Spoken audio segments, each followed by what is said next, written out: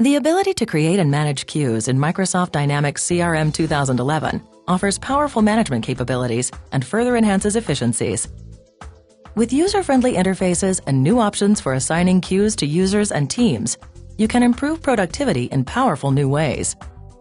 Let's take a closer look. Here, you can see how easy it is to configure queues directly within the user-friendly interface of Microsoft Dynamics CRM 2011. You also can easily control which entities are enabled for queues, regardless if the queue is owned by a user or a team.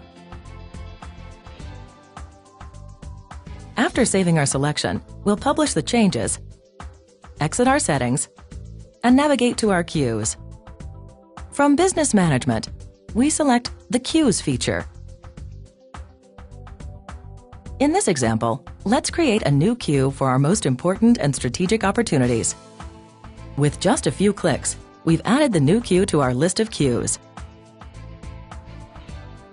To add opportunities to our new queue, we simply make our selection from the Open Opportunities list and specify the queue we created.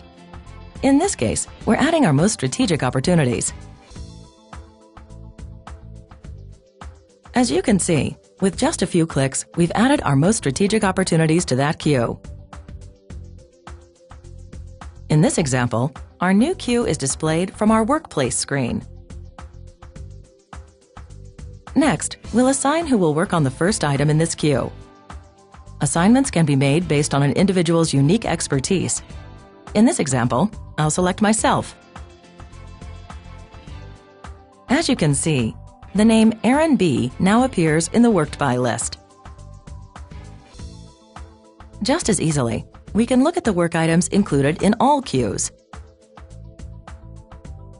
We can also filter this list to show the items that I am working on. Next, let's look at the list of unassigned items and create another queue. Because there are a number of unassigned items, we want to create a priority queue to make sure the customer cases that have been waiting the longest receive immediate attention.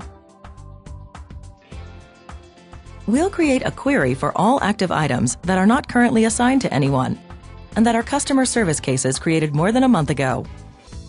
Here, we'll specify our selection of customer service cases. Here, we'll specify that we want to select only those customer service cases that were created over 1 month ago.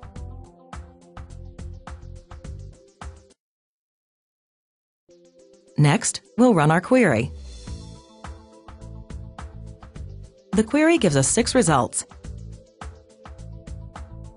We'll select those results and route them to our high priority queue. Our high priority queue already exists, so we'll select it. We use this queue to assign items to individuals with special expertise in customer service. Since we want to use this query again in the future, we'll save our query and name it appropriately. Now that we've assigned these high priority items to our queue, you can see that they appear when we select that queue. As you've just seen, queues and team management capabilities in Microsoft Dynamics CRM 2011 offer many new and enhanced ways to maximize the productivity of people throughout your organization. Microsoft Dynamics CRM 2011 also lets you easily, with just a few clicks, assign the right resources at the right time to serve your customers. Thanks for watching.